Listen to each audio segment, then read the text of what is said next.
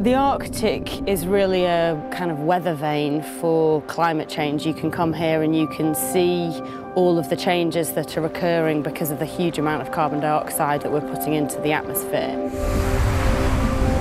It's like paint being poured on the top of the planet and dripping down on timescales of decades. As it gets further south, we're going to see effects where the temperatures will be really rising rapidly.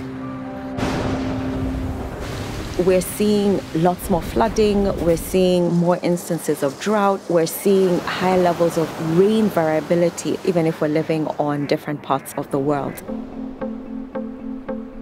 Climate change is a reality. We need to connect the best minds and the best hearts and have them work together to create solutions that we might not even know about. The 18 hottest years ever recorded, 17 of them have been in this century.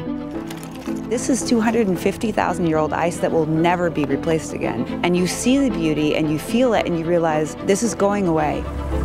We are moving very close towards a world that has irreversible damage to it. We'll have sea level rise no matter what happens for at least 500 years. And it's not going to get cooler on any time scale we know. The planet is going to be here whether we're going to live on it or not. It's us that we're losing.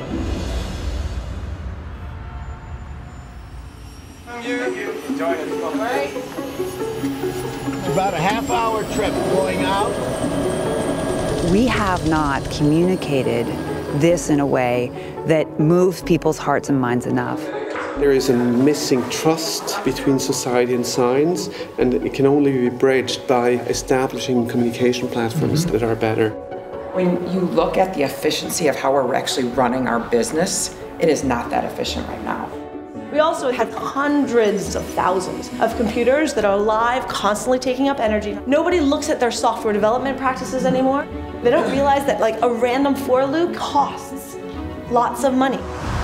Every day there's a city council who's done a new bike sharing program or a new financing green bond that's going on. I hope to accelerate that by telling the stories about what's working. When humanity is pressed to the wall, we always arise to the occasion.